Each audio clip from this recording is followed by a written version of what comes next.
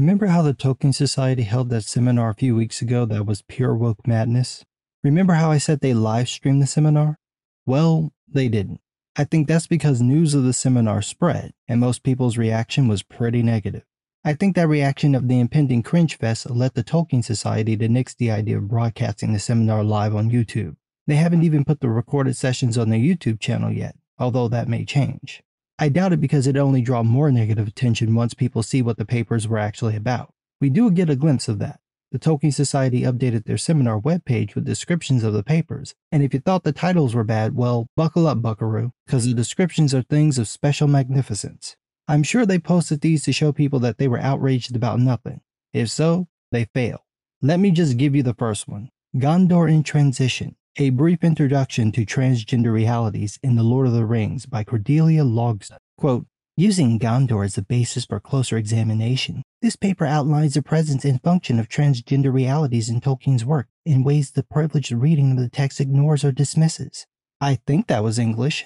I'm not entirely sure, but I think it was. What transgender realities? Where? There are no transgender people in Middle-earth and damn sure none in Gondor. Where are you getting this from? Most specifically, Denethor, Findulius of Dol Amroth, the ruling stewardship of Gondor as a concept, and the trajectory and timeline of Gondor's development are examined. Can I get a translator? Because I don't speak Wakandan. Neither Denethor or Findulius are transgender, and there's nothing trans about being a steward instead of a king or how a kingdom develops. Jesus Christ, you're reaching with all 6 Centauri dicks and you still ain't touching a thing. There's no way of reading anything Tolkien wrote that would make that claim make sense. You're taking 2 characters and just twisting them to suit your theory instead of paying attention to the text, or as Cordelia claims, quote, in the process, this paper demonstrates the way reading against the grain provides a crucial expansion of the way both fans and academics currently engage with and think about Tolkien's work, by ignoring what he wrote and just making up your own story with his characters.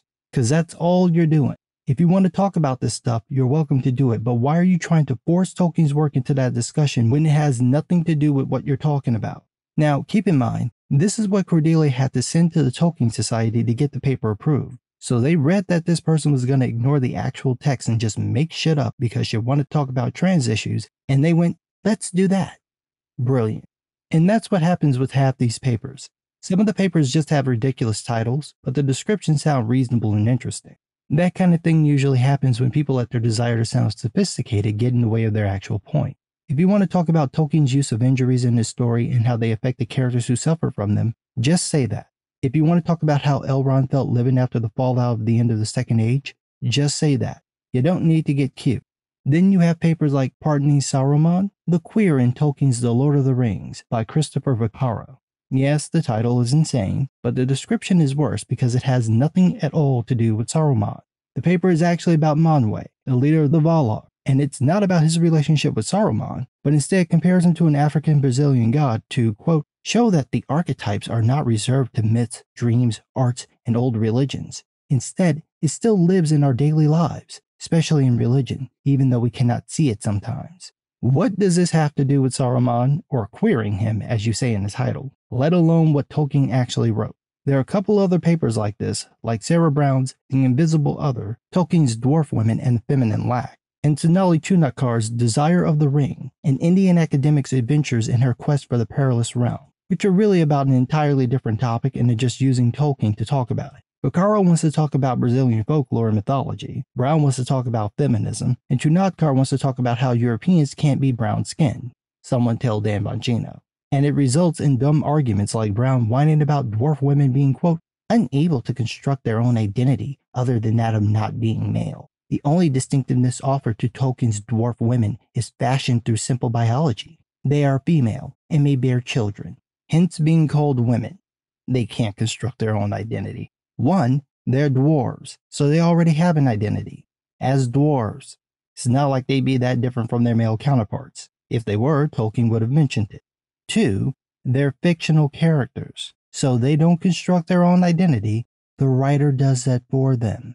Or this gem from Chunatkar, quote, while popularizing Tolkien's works among English-language Indian readers, Jackson's films nonetheless cemented the image of Tolkien as a British English writer who wrote only about white people. I will instead emphasize the need to unlearn such received imagination, so that we can all appreciate Tolkien's radical description and the implications of Sam with his brown hands being elected the mayor of the Shire that is peopled by the browner-skinned Harfoots, who are the most normal and representative variety of Hobbit, and far the most numerous. For the love of... You know there are white people with brown skin, right? Every white person isn't pale as snow. Some white people have darker skin.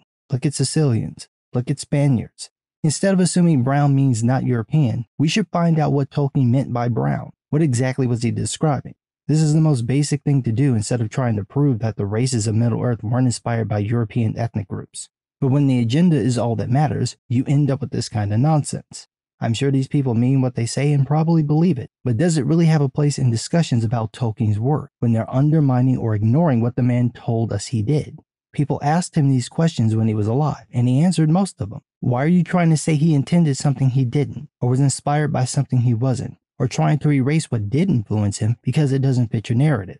This is the type of thing that pisses off fans, and this is why we get papers like Stars Less Strange, an analysis of fan fiction and representation within the Tolkien fan community by Dawn Wall-Stuma. In the paper, she argues for so-called reparative reading, which is basically people coming in and changing the lore to suit their politics and worldview. Quote, while poor representation of diverse groups is endemic in literary and media texts, Tolkien's works are often singled out for their problematic representation of gender and race, and silence and sexuality, making his canon fruitful territory for transformative works by fans that not only recognize the existence of women, people of color, and queer characters within Middle-earth, but transform the canon to recast Tolkien's stories from their perspectives.